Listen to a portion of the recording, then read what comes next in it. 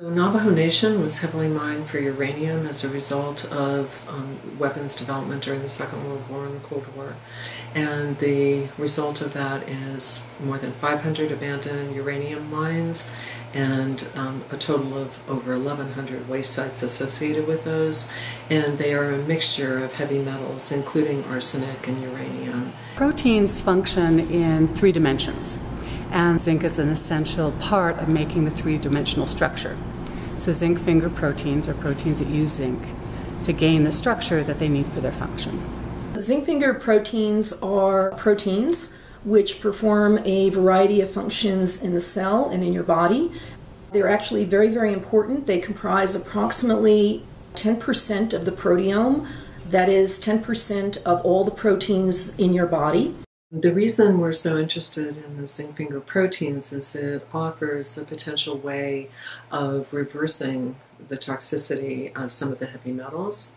We also see arsenic and uranium as common contaminants in groundwater that often is used for drinking water. The problem that occurs is that when people are exposed to heavy metals, again like uranium and arsenic, the arsenic in particular can replace the zinc ion in these zinc-finger proteins, and in doing so it impairs the function of the protein. So that can lead to carcinogenesis, because if your DNA repair mechanism is not operating properly, if you have a defective cell that is becoming cancerous potentially, the DNA repair proteins cannot zoom in and repair the damage as they're supposed to. Our research has found that certain metals displace or kick out zinc from these zinc-finger proteins. Many metals that are a problem in the Navajo Nation, we have found are a problem for disrupting zinc-finger function. The samples are analyzed for metal content through a partnership with the Centers for Disease Control and their biomonitoring laboratory. We're conducting studies on which metals disrupt zinc fingers, proteins, and what concentrations or level of those metals disrupt the proteins. And in that way we get a better idea of honing in on which metals are most likely to cause health issues. The specific impact that we're most interested in is not only identification of a problem, but some means of intervening to reduce the risk and help restore health in the population.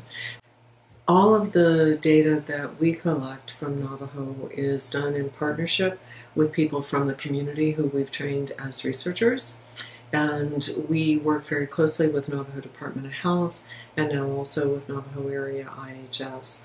The University of New Mexico Supercomputer Center, the Center for Advanced Research Computing, has been the center and the nexus of the computational modeling aspects of this project, which involve, of course, field work and interactions directly on the reservation, and as well experimental work in Dr. Hudson's lab. The data that we collect is very multidimensional. We have 2 different cohort studies that we've looked at now. One in the older generation that was assessing 1,300 individuals, and now we're looking at mothers, dads, and babies in 1,500 families. We're looking at 36 metals in the biomonitoring analysis and numerous other means of exposure, family histories. So to manage and coordinate all of those data along with the multiple outcome measures is a huge computing challenge.